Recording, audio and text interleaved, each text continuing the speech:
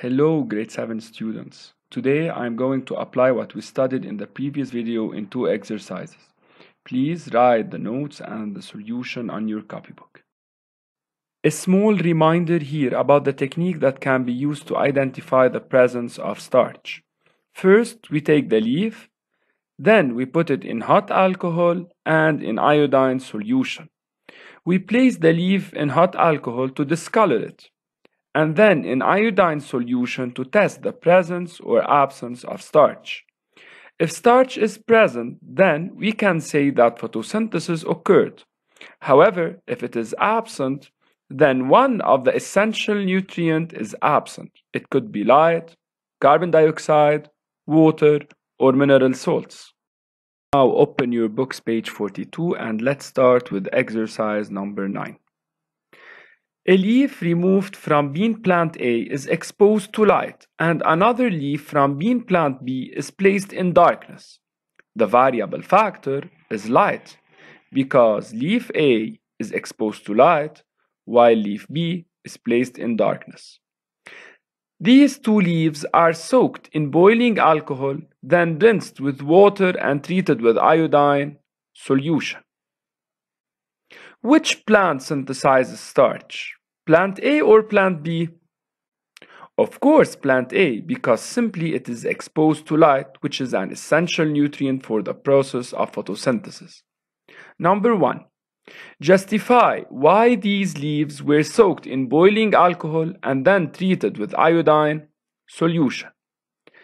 The leaves were soaked in boiling alcohol to discolor them or to remove the green pigments, and then treated with iodine solution to detect the presence or absence of starch.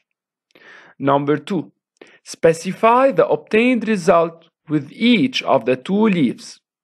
When you are asked to specify, you must indicate and justify.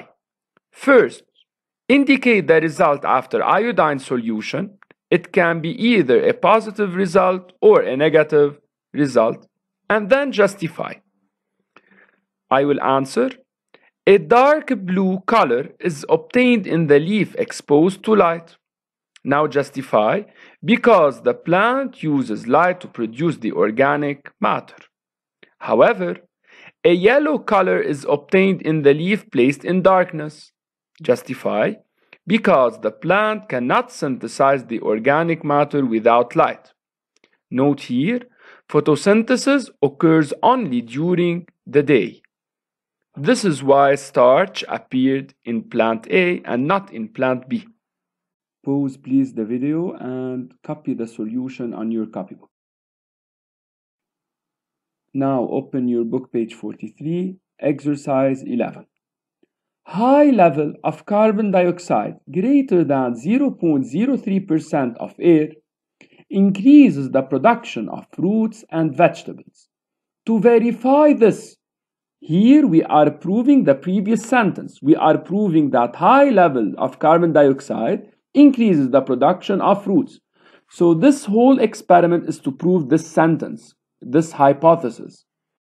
Tomato crops are cultivated in greenhouses where we only vary the carbon dioxide level, while the other conditions are the same. So the only thing that is changing is carbon dioxide. The results are shown in the document below. Observe well the table.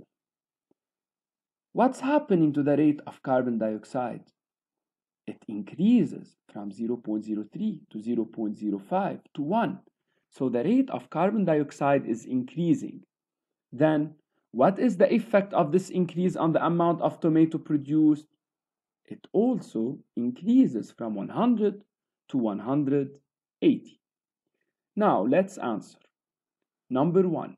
Pick out from the text the tested hypothesis. Always, when you want to write the hypothesis, write hypothesis, 2 points maybe. Maybe high levels of carbon dioxide greater than 0.03% of air increases the production of fruits and vegetables. It's from the text. Number 2. List other factors that can increase the production of fruits and vegetables. In this exercise, we are using carbon dioxide. We are proving that carbon dioxide is essential to increase the production of fruits and vegetables. What are the other factors? The other factors are light, water, and mineral salts. Number 3, analyze the obtained result. Always, when you are asked to analyze, you must say increase or decrease. Do not say it becomes. This is totally wrong. Look, how do we analyze? When the rate of carbon dioxide is 0.03%, the amount of produced tomato is 100 tons per hectare. Now, tell me what's happening to the rate of carbon dioxide. When the rate of carbon dioxide increases to 1%, the amount of produced tomato increases to 180, which is 80 times more. Draw out a conclusion concerning the tested hypothesis. I conclude that high levels of carbon dioxide greater than 0.03 increases the production of fruits and vegetables. Write again the hypothesis, but without maybe. Today's session is finished. See you.